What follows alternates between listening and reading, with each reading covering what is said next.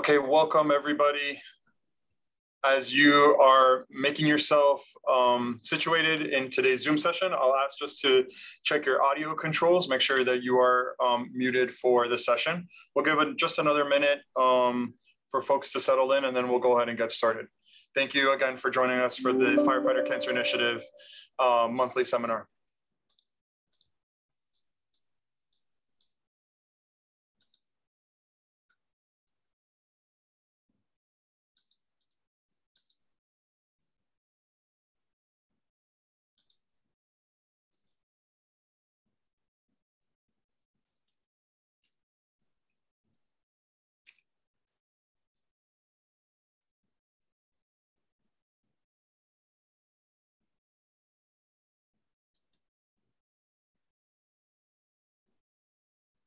Okay, so if you're just joining us, we're going to go ahead and get started in just a couple of seconds. So go ahead and get situated with the Zoom controls. Make sure that you are muted on your end, and we'll start momentarily.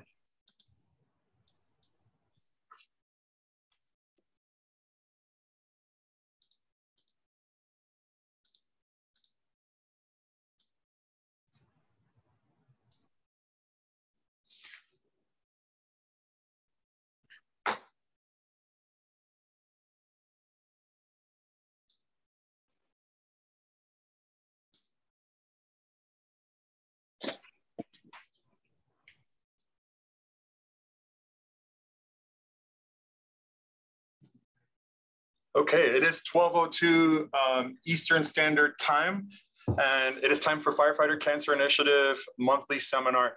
My name is Alberto Caban-Martinez, and along with my colleague, Dr. Natasha Schaefer-Sally here, we serve as the Deputy Directors for the Firefighter Cancer Initiative. We're joined also by our lead project manager, Ms. Tara Greenberg, and our FCI Director, Ms. Cynthia Theory.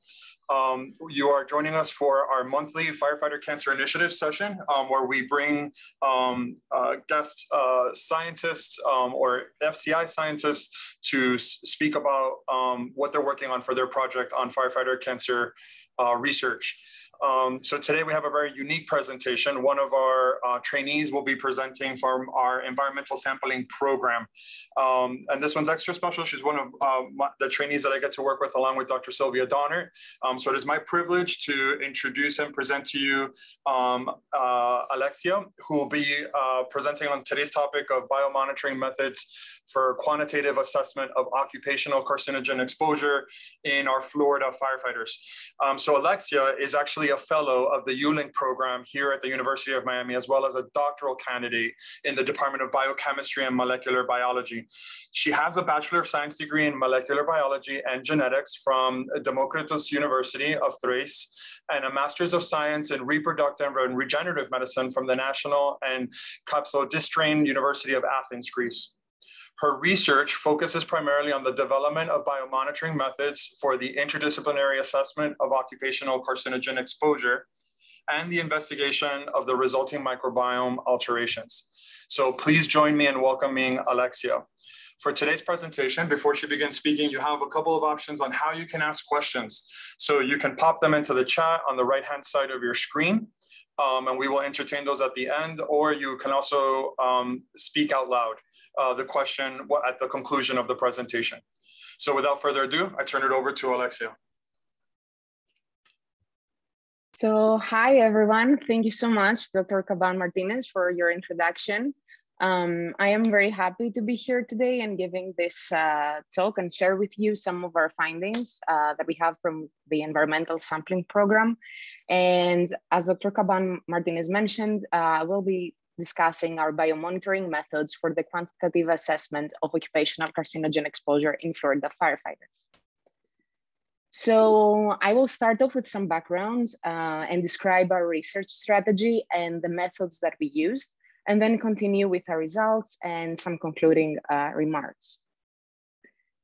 So as you know, ESP is very interested in assessing the effect of polycyclic aromatic hydrocarbons, which is a class of organic compounds that contains more than 100 chemicals. They are formed by the incomplete combustion of organic matter, such as wood or coal. And as you can see, they contain two or more aromatic rings fused together. And these are very toxic compounds, and they are considered to be persistent environmental pollutants. And this is because they're highly hydrophobic. So this means that they cannot dissolve in water, and they tend to accumulate in the sediment when they are released in the water, for example, in municipal discharge. In the general population, there are three main routes of exposure, and these are inhalation, as you can see here, ingestion of PAH contaminated food or water, and of course we have dermal deposition. And it has been well established that if you have high levels of exposure to PAHs, this can lead to serious health effects. And the effect and the way of action of PAHs, it depends on their molecular weight, and we group them into two main categories. We have those with the low and those with the high molecular weight PAHs, low molecular weight. So the low molecular weight PAHs are those that contain 2 or 3 aromatic rings. They act as co-carcinogens at initial stages of cancer. They can dysregulate gap junction channels, and they can interfere in that way with intercellular communication, while they also affect MAP kinases. And this can lead to activation of transcription factors, which then in turn will be involved in the cell proliferation and disrupt that. Now, the high molecular weight PAHs are the ones that contain 4 or more aromatic rings fused together. And these are considered to cause mutagenesis, essentially mutations. In order to do that, they need to be metabolically activated.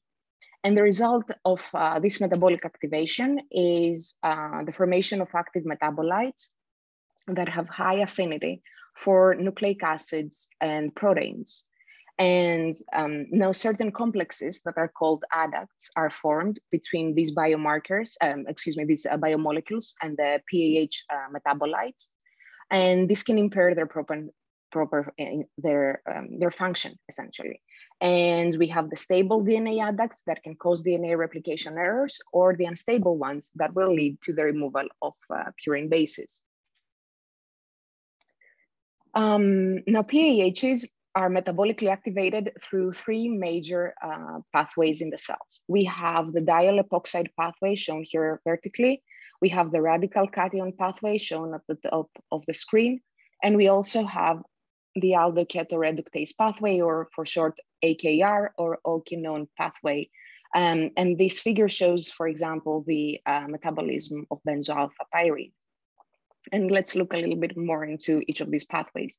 Now, in the diol epoxide pathway, we have activation by CYP450 monoxygenases, which will catalyze the formation of highly mutagenic Bay region, we call this for this region here, diol epoxides. And these will go on and form stable DNA adducts, which, as I said, they lead to replication errors. And alternatively, if we are in the radical cation pathway, then we have 1 electron oxidation by, again, CYP450, but this time it's a peroxidase that will lead to reactive PAH radical cations shown here. And these can form unstable adducts that can lead to the removal of purines. And the final pathway, the less common one, is the AKR or oquinone pathway, as I mentioned. And here we have the activation of intermediate dihydrodiols by the AKRs. And this will lead to the formation of redox active oquinones, which can also form adducts.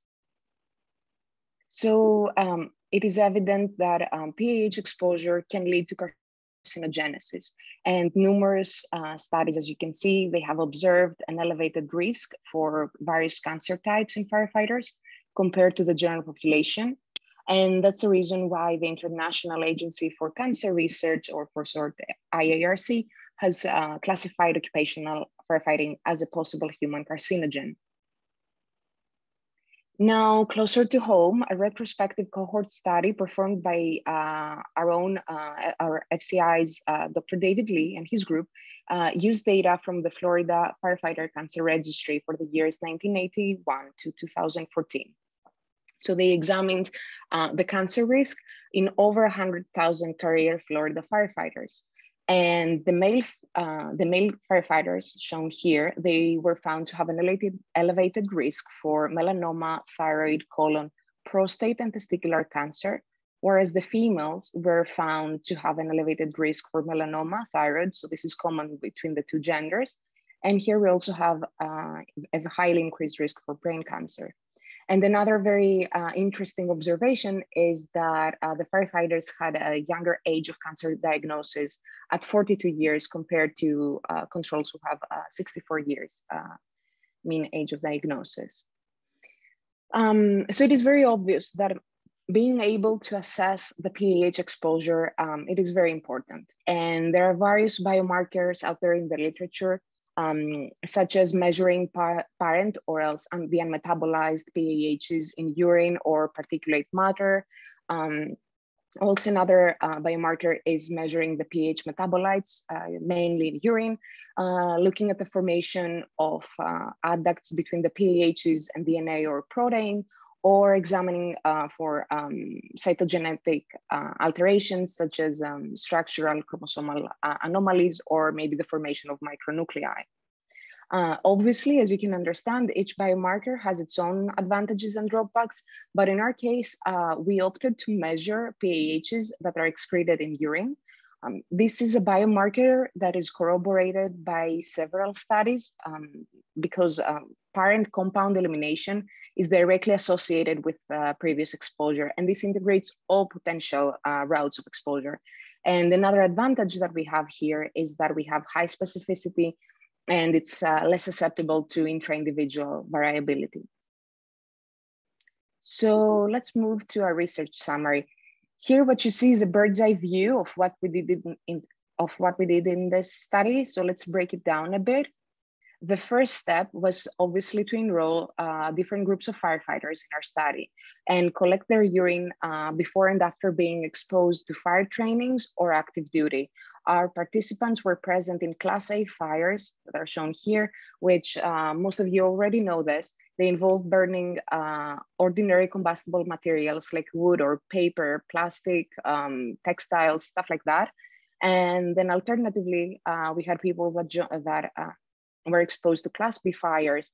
And these are fires with flammable liquids like petrol, oil, paints, solvents, and stuff like that.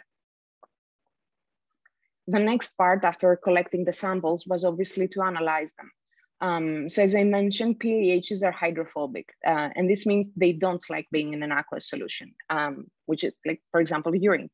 And instead, they prefer being in organic solvents. And this is a characteristic of theirs that we utilize here. And the first step, obviously, was to separate them, which means to extract them from the matrix they're in. And that's the urine, obviously. And then we run the extracts through the GCMS in order to qualitatively and quantitatively assess them. I see some questions in the chat. I was wondering if there's an issue going on with the presentation. I will continue. You're okay, Alexia. Please continue. Okay, all right. Okay, so let's take a deeper dive into our methods. As I mentioned, the first step of our analysis involves pressurized solvent extraction of the PAHs from the urine samples. And we do that using an instrument that you can see here. It is called the Dionex, and this allows us to extract the PAHs in a manner that it is rapid, it is safe, and it is automated. In the past, we have tested numerous methods, but this particular method is now our method of choice because it allows us to process more samples in less time, which is very important. And also we are using less volume of organic solvents compared to previous methods or methods that can be found in the literature. So the main advantages that we have here is that we have higher accuracy and reproducibility of our findings. And of course, we minimize the cost, the time that is needed for the processing of the sample. And we also minimize our own exposure to solvents. And looking a little bit into the method, so the samples are placed inside a cell. This is the cell. It kind of looks like a mini dumbbell, I guess, that you use for working out. And then this cell goes inside the oven that can be seen here. And it will be filled with solvent of our choice and heated to a temperature of approximately 100 degrees Celsius in order to increase the extraction efficiency. And this elevated temperature can lead to the evaporation of the solvents, and we don't want that. So that reason, we apply elevated pressure to make sure that our solvents stay in the liquid state. And then the sample will sit in this, exposed, I guess, situation of, being exposed to the solvents for a time that we have determined. And afterwards, fresh solvents will be pumped through the cell, and then we will have nitrogen purging. And essentially, the PAHs are released into collection bottles. They can also be visualized in this schematic here that we can use for our next step of analysis. But essentially what we do here is that we apply increased temperature and pressure in order to increase the solubility of the analytes, decrease the viscosity of the solvents, and we also have improved analyte diffusion into the solvents. And the next step is gas chromatography and mass spectrometry, which is a combination of analytical techniques that, as you know, are used to separate and identify the individual components of a sample. Now, firstly, the sample is injected through the injector port into the GC instrument that can be seen here.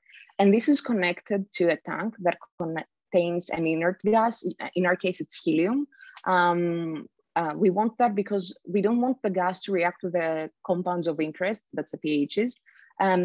This gas will also help them pass through the capillary column that you can see here as this spiral. And this spiral, this column, it provides a surface for the sample to interact with. And in that way, it allows the separation to happen based on each compound's volatility and mass. And the next part involves the mass spectrometer, which is this one here. So the MS will ionize the chemical compounds, and in that way it will produce unique fragments that are positively charged. And then these ions will pass through an electromagnetic field that will filter them based on their mass. And the ions will go and reach the detector that can be shown here. The detector will amplify and count the number of ions that are associated with that particular mass. Essentially, it measures their mass to charge ratio. And the output is a generated spectrum that will be then matched against a library of compounds with known spectra. And this allows us to identify the compound that is inside the sample. And as you know, in research, it's not all creams and peaches. A big part of what we do in the environmental sampling program is developing and optimizing methods for the analysis of the FCI samples. And this is a process that can be tedious, it can be frustrating, it involves a lot of trial and error. I want to be mindful of your time, so I will just skim over the optimization process and only mention that the most important step for us was to determine which solvent, either alone or in combination with other solvents, would be appropriate for the extraction. And for that purpose, we used controlled human urine spiked with a mixture of PAHs. And the box plot that you can see here on the right of the screen shows some of the solvents that we tested, which are the chloromethane in equal volume with acetone, shown in orange, the chloromethane in equal volume with ethyl acetates, shown in red, hexanes in equal volume with ethyl acetate, shown in light blue, and darker blue, dichloromethane alone. And the green that you see here is our internal pH standard as a control. And you can see that DCM with acetone was the combination that had the best recovery of approximately 85% in the highest molecular weight pHs, which are also the most carcinogenic of the group we're looking at. And other parameters we tested were the temperature, the volume, and so on, but I will not tire you with that. And this scatter plot here, it shows the dynamic range of our in-style analytical method.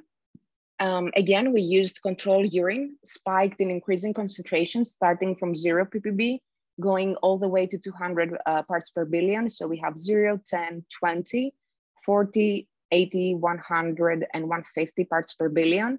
And we had an excellent correlation of what was spiked in the urine and what was extracted and afterwards detected by the GCMS. as you can see from here. And PAHs is, it's this group of hundreds of compounds, as I mentioned earlier, but in our case, we are interested in 16 PAHs that have been flagged by the United States Environmental Protection Agency as highly toxic, and they're compounds of interest. And this is their individual scatter plots and correlation coefficients for an analytical method. You will notice that naphthalene, which is also the lowest molecular weight pH, is also the one that had the lowest correlation coefficient out of all the pHs that we detected. And I think this could be attributed to its high volatility that can affect the method's efficiency. However, you can notice that as we increase in molecular weight, we also increase in efficiency of the method and R-squared value. So let's continue with our results. There we go. Okay. So now that we knew that these techniques can successfully detect PAHs in clinical samples, we were able to start analyzing actual firefighter samples. And as you can see, we have collected urine samples from various subgroups of firefighters. In particular, we have 21 new recruits from whom we collected urine at baseline and after different live fire training exercises. We also recruited 4 trainers from whom we collected urine before and after participating in a fire training exercise.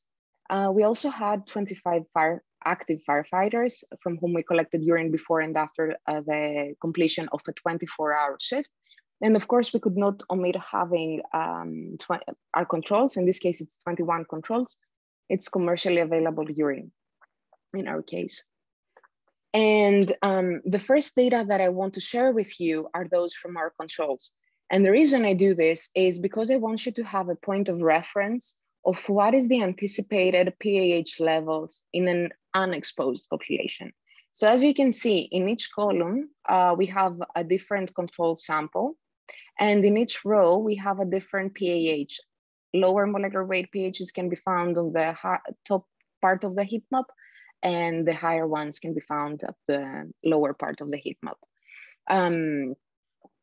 And as you can see, we have barely detectable concentration of PAHs throughout all samples, which is a finding that agrees with what CDC and NIOSH estimates for the general population.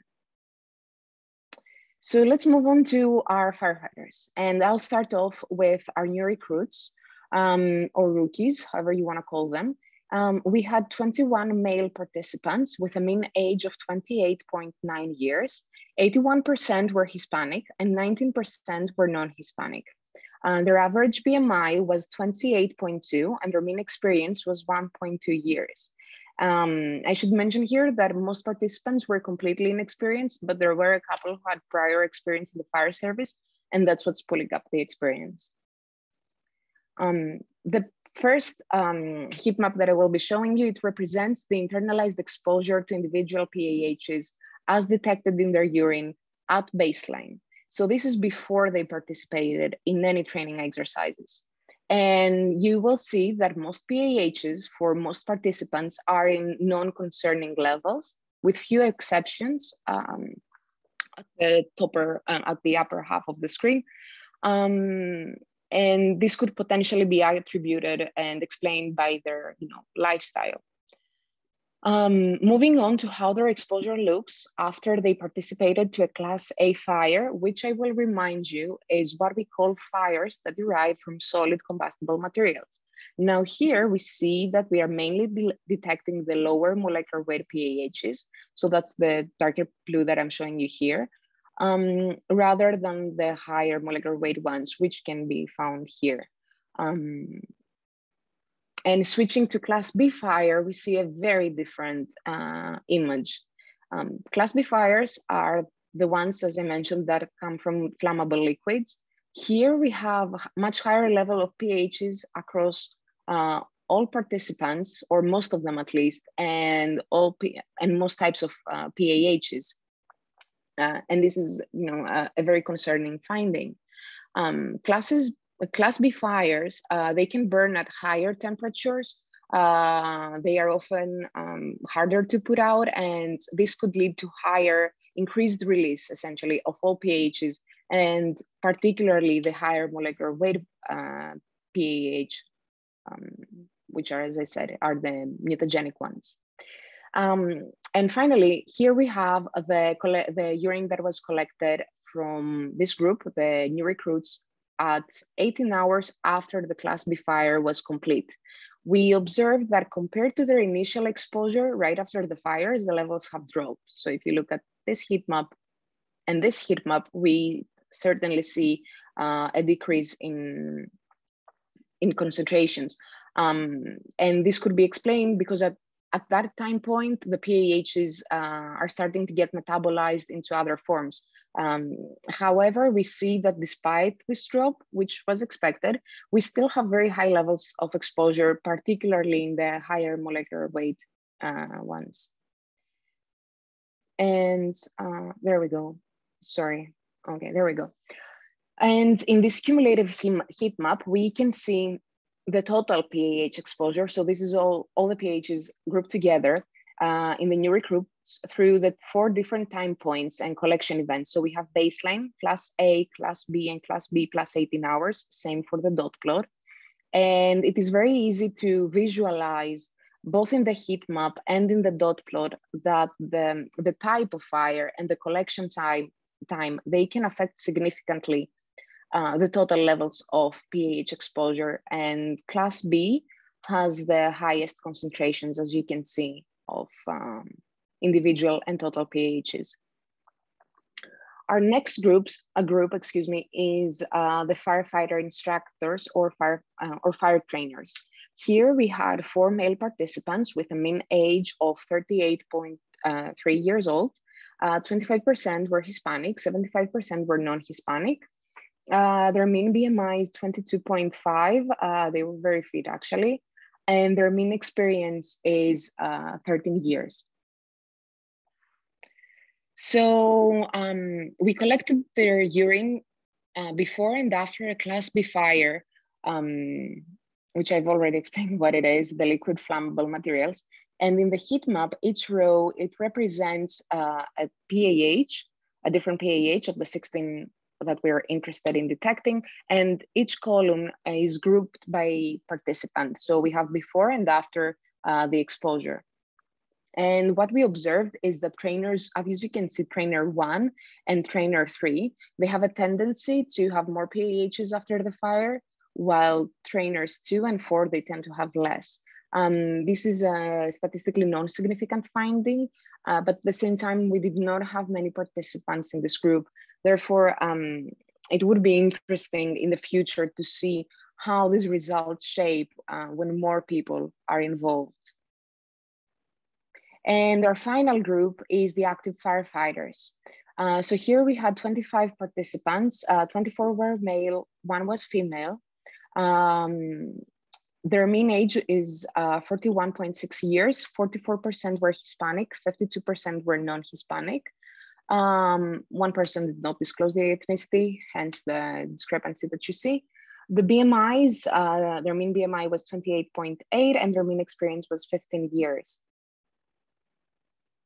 And in this bar plot, we can see the total exposure of the 25 active firefighters from whom we collected urine before and after they attended a 24-hour shift. The x-axis, as you can see, it represents the firefighters, and the y-axis represents the concentration of total PAHs in their urine. There was a significant difference in the total levels of exposure before and after doing their shift, with post-shift levels that you can see in dark green color, being much higher than the pre-shift ones, which is the lighter green color. And this finding was corroborated by our survey data, as the firefighters who had the biggest increase in PAH levels were also the ones who during their shift responded to actual fires. There we go. And this is what we see in this combination of figures. On the left, we have the firefighters who responded to non-fire related calls. So this is emergency medical events and so on. Whereas on the right, you can see firefighters who attended fire-related calls. So it is very obvious that the ones that responded to fire calls, they had a significant increase in total exposure, reaching very unsafe levels. And now looking at those who did not go to fire calls, there is mainly a decrease in PAH levels, which was not significant. And it still remains much higher compared to what I showed you earlier regarding the control population. And something else to keep in mind is that not everyone responded to the same number of calls. And this is what we see here. It is a busy graph, bear with me. It is the final one also. So the y-axis represents the number of fire calls that were answered. And the x-axis represents the different firefighters, each of whom is also color-coded. And the size of the colored bubble is directly proportional to the PAHs, the total PAHs that were detected in the urine. So the bigger the bubble, the more PAHs were detected in the urine after the end of the shift of this particular firefighter. And what we can see here is that the highest concentrations, as you can see here, they can be found in firefighters who only responded to one fire-related event. And the theory, I guess, is that, you know, not all fire events are of the same magnitude. And we know that different type of, that the type of materials that are being burned will also affect which PAHs will be released. But generally the take-home message of this figure and generally of what I showed you today is that, you know, regardless of the level of training, the firefighters face routine exposure to high levels of these carcinogens. And some concluding remarks and main points for this talk is that we have in our hands a novel biomonitoring tool for the qualitative and quantitative assessment of the internalized carcinogen exposure in clinical samples. And this is something that can allow us to streamline the large scale screening of clinical samples. We also observed that Class B fires, they contribute significantly to the PAH burdens of firefighters compared to Class A fires. And we also detected a significant increase in total exposure levels, even after a single 24-hour shift. And this change would range to from 30 to 3,000% change, which related to the type of call that was answered, but not to the number of calls. And more importantly, we have shown that firefighters, regardless of their level of training, they have much higher levels of exposure compared to the controls and the general population. And with that, I would like to thank my co-advisors, Dr. Donert and Dr. Caban-Martinez, as well as all of the members of my committee, Drs. Theo, Nawaz, and Schaefer-Solly. I also want to thank the state of Florida and the Sylvester Comprehensive Cancer Center for funding our study and our efforts. And of course, I want to thank the ULink Predoctoral Fellowship Program that funds yours truly. And finally, I would like to thank and acknowledge all the members of the Firefighter Cancer Initiative, everyone in the Donert and the Caban-Martinez groups for their support in this project. And of course, all of the firefighters, the volunteers, the unions, everyone that participated in our study, because, you know, without them, we couldn't have done this research. And with that, thank you to all of you. And I can take any questions. Awesome job, Alexia. Fabulous job. Great job. Yeah, it's always fascinating to see that. So I'm going to make just two really quick announcements and then we'll go over to Q&A. So I want to also, as you properly did so, just thank again Dr. Sylvia Donner and Dr. Sapna Deo, Dr. Emery Dikichi and other members of the biochemistry team who all, you know, collectively have put effort into this, and Alexia, to you for, you know, supporting the firefighters and believing in this research and making this happen. I think this is an important contribution. For our for the attendees that are on today's webinar, we are offering continuing education credit. If you're a Florida firefighter, you will provide your FCDICE number, right? Your Florida Department of Financial Services ID number to Ms. Tara Greenberg, who's on here. And my colleague she will type her email address in the Q&A so you can reach her and provide that information to her. So we're going to go ahead and open it up for questions from the audience. So if you look down on your Zoom session down below, there's a Q&A. If you just pop in your question, we'll work through those individual ones. Okay, the first question, Alexia, for you is what foam was being used? What foam was being used in those Class B? Was it Class B fires, or was it some other type of combustible material that was being used in the experiment? Do you know? So Class B fires, they require the foams.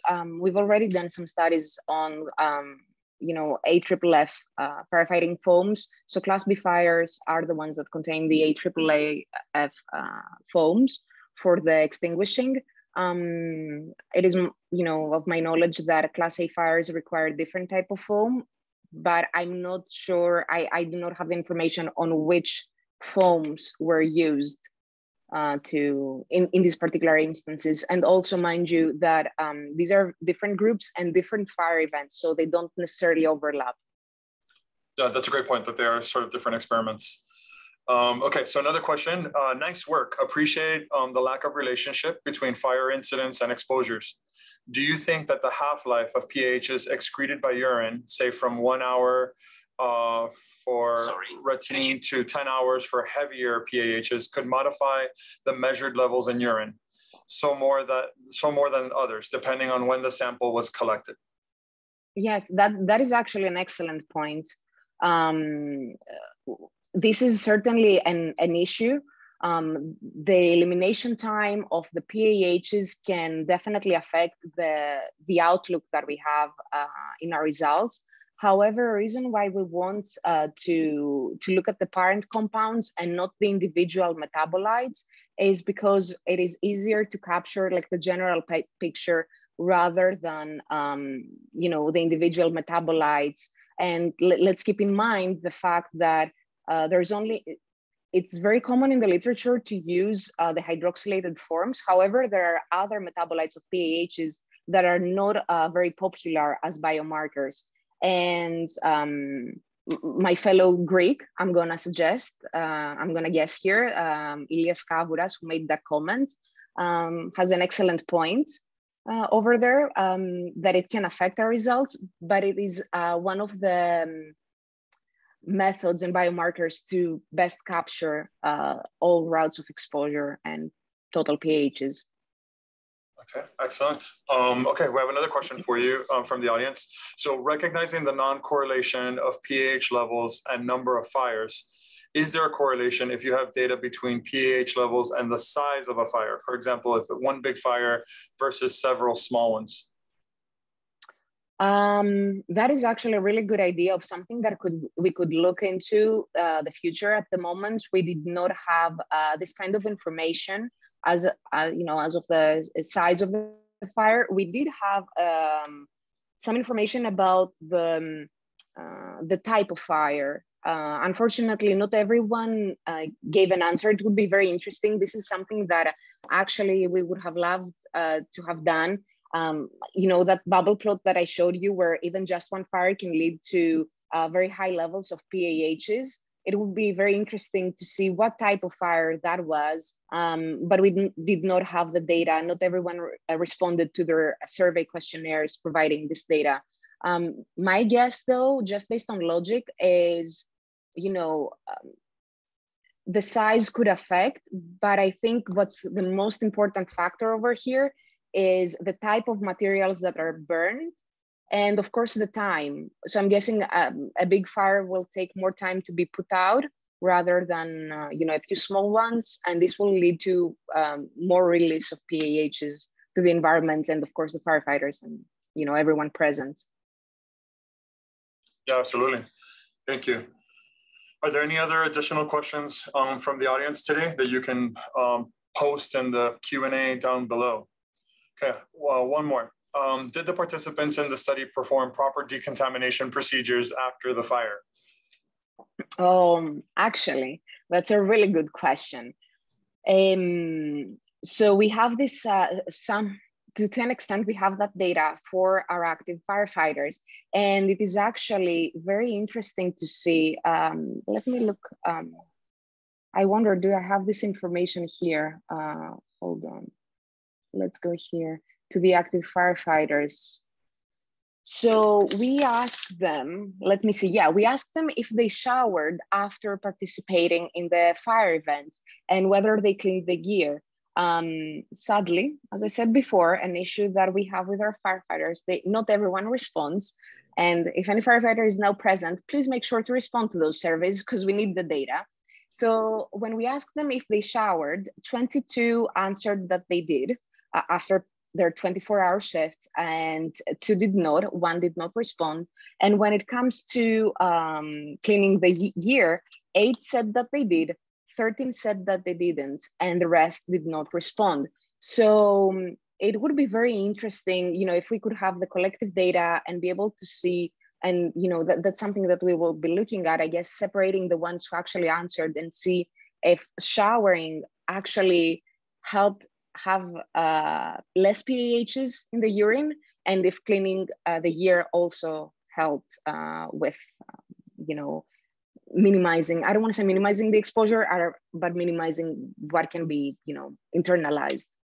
Yeah, absolutely. And just a clarifying question to your response, were any of those questions, and remind me again, I should know this off the top of my head, but were any of them asking about if they deconned immediately after the fire instead of waiting to shower back in the station? I think we only asked about showering after and cleaning the gear.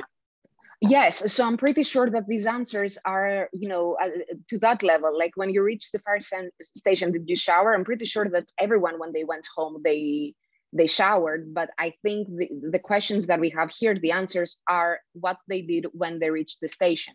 Did you shower at the station? Did you clean your gear? Right, so we didn't ask anything about on-scene decon. Okay, so yeah, so the answer would be no, that we didn't assess for immediate on-scene decon.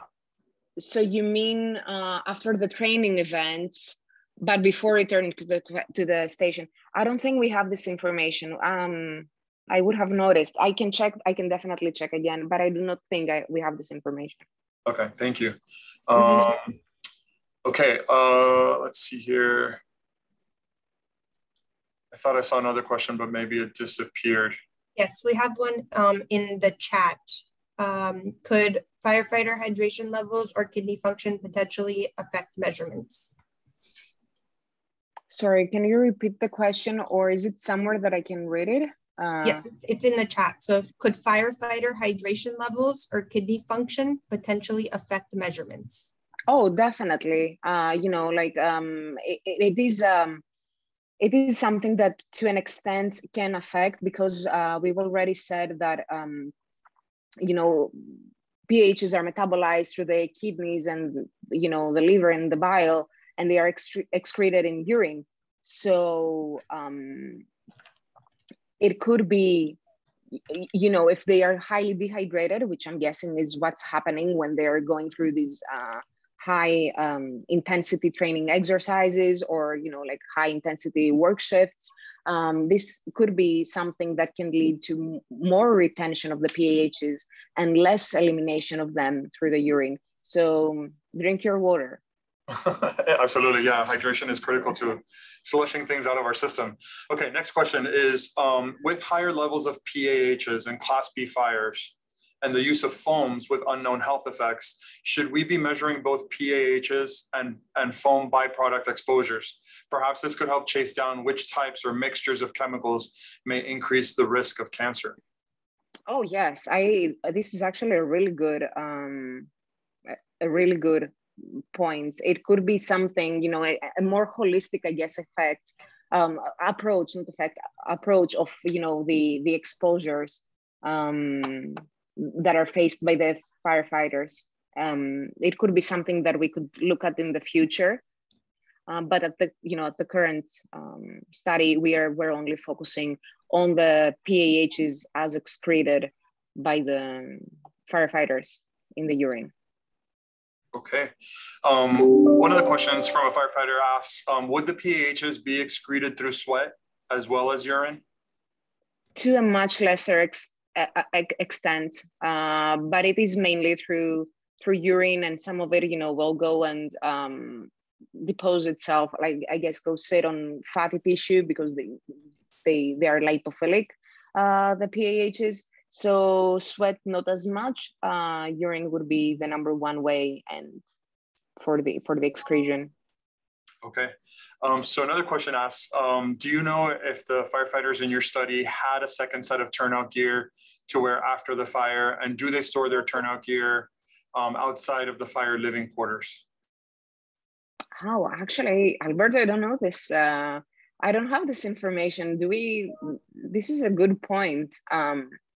Do we know? I'm not sure for these. I'm blurring all of our experiments together into one. So I don't know in these particular experiments if they have it. I know, being that these studies are done here in South Florida, I know several of the fire departments do tend to store their gear in a locker outside of the main living areas, but potentially in the bay or in an outside storage area. And some of the fire departments do have second set of gears that are available to them.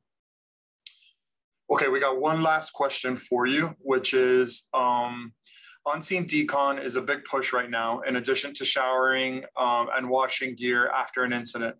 Were these participants washing gear, or was there a buildup on gear over time? Also, is there any particular spot on the body where you see these getting absorbed, or was the detection or any detection devices worn? Okay, so plenty of things to say here. As this person says, yes, it is very important to shower and wash the gear. It's a very good practice that needs to be established and followed, to like a religion, I guess, in the firefighters. It must definitely be done. As I said about these participants, whether they wash the gear, we have that data for some of them, as I mentioned before, for the active firefighters. Some of them did, about 1/3, 30% of them cleaned their gear. Mind you, like from the top of my head though, I do remember in the questionnaire that some said that they only used water.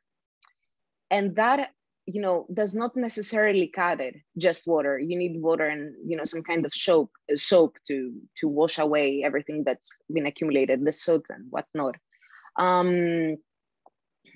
Now, if there is any particular spot on the body where I can stop sharing my screen, where I can see these getting absorbed. Well, as I said, we only looked at urine. However, you can see in the literature that one of the areas that are most affected in the firefighters is the thyroid. And I'm guessing this happens because, as the gear is, the area of the neck is exposed because, it cannot be covered with fabric. They need to have, a range of movements to be able to do this. So it is one of these areas that is very affected both in women and in men. So this is something that, needs to be looked at and potentially modify the uniforms to be able to protect the neck area as well. And I think the last part of the question was whether there was another device used to measure. So that's a good point. In the SP, we don't only do analysis of clinical samples, we also do analysis through wristbands, silicone wristbands, work that is being done by our own Umar Bakali. Brilliant scientist in our team, and he's able to detect PAHs in wristbands that are worn by the firefighters during the fire exercises. And this is an analysis, a cumulative analysis we will be sharing with you in a next seminar, not in the current one. Yeah, absolutely. Yeah, and in fact, in one of our previous seminars, we looked at skin cancer and its high rate within the fire service. And some of our teams now are looking at the location of those skin cancers to understand how maybe personal protective gear may or may not be covering vulnerable areas of the skin and those exposures. So we reached the end of our seminar series. On behalf of our Cancer Center and the Firefighter Cancer Initiative and the state of Florida for this continued work. We are thankful to Alexia and the biochemistry team for this really important and a very interesting presentation. As a side note, she would not share with us the slides until she was ready to present today, and she was stellar. So thank you again, Alexia. Thanks for having me. Ms. Greenberg has posted in the chat that you can contact our firefighter study if you are a Florida firefighter, only if you're a Florida firefighter and would like continuing education. So you can send an email to firefighterstudy@miami.edu.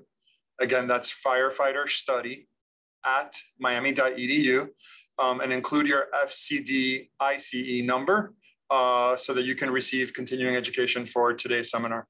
Thank you, everybody, and we will see you next month for our continued FCI seminar series. Bye. And for those of you who maybe were not able to attend, or friends that didn't have, who have friends who maybe would like to attend, all of our seminar series are posted, the recordings, on our Sylvester Comprehensive Cancer Center YouTube channel at our FCI playlist. And I am also happy to announce that all of the videos from the National Firefighter Cancer Symposium are posted there as well. So they're up as of today, so please share. But of course, like I said, this will be posted in the next day, the recording, for anyone who else would like to view it. Yep. Thank you, Cynthia. Okay, everyone, have a good day. Bye. Bye, thank you.